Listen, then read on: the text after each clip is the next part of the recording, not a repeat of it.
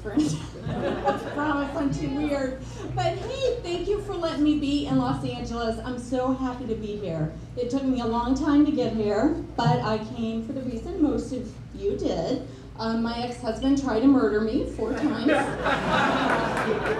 But, you know, it was not without a little bit of sentiment because he knew that I was too good for rat poison, right?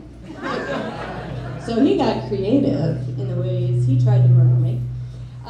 There was a chainsaw. There was murder by Segway.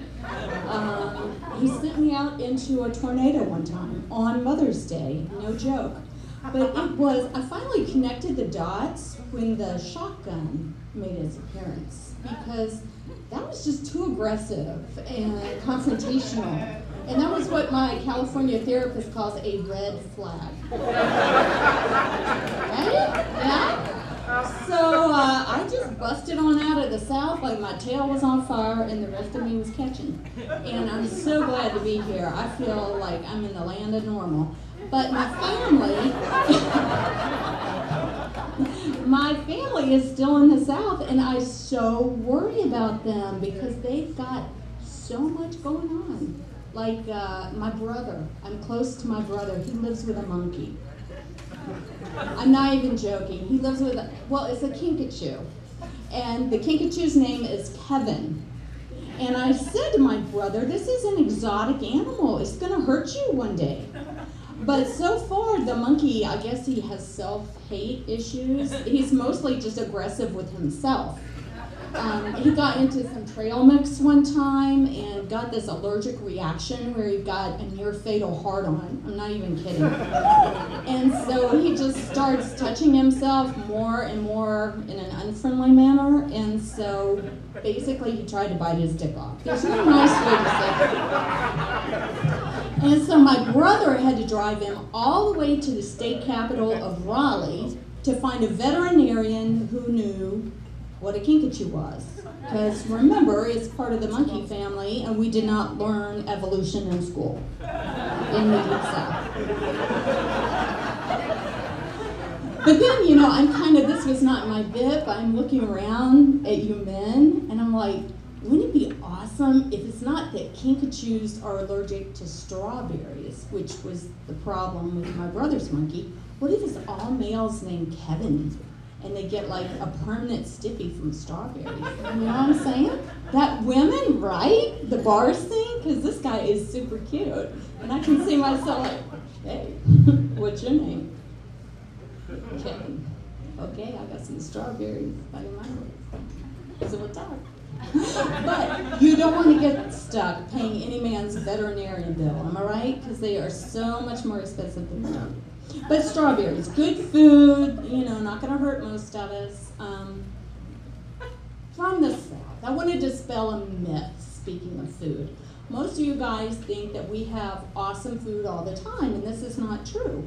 It's not fried chicken and biscuits every day unless you're a tourist, because we're trying to get your money. Those of us born and bred in the Deep South eat nasty, nasty mess called congealed salads. And this is where your grandma takes everything in the refrigerator. You're nodding, you know, I feel the pain connection here. She takes everything that's left over in the fridge, mixes that with mayonnaise, puts it in a Jell-O mold, and then serves it up next to your ham loaf. I can't, I'm gonna cry. But even worse than that is tomato aspic. Has anybody in this room ever had tomato aspic? Oh, no. Whoever cheered, no.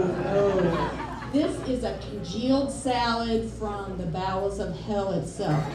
It is tomato juice flavored Jell-O with chicken broth and onions. And it's chilled in a Jell-O mold until it's a congealed mass of blood-colored nastiness. And I'm going to tell you, when I left the South, I wrote my parents a letter, and I said, I need not only a support group, but a restitution fund.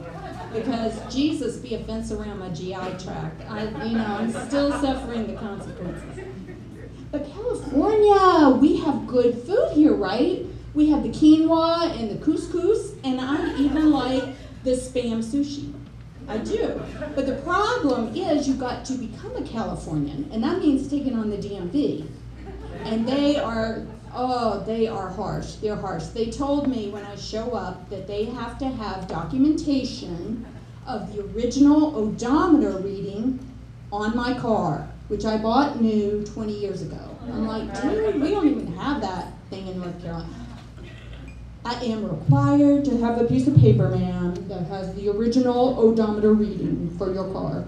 So I pull a Popeye's napkin out of my pocketbook and a Sharpie, and I write down odometer reading, 5 test miles, September 1st, 2008. And I said, now let me tell you what I require.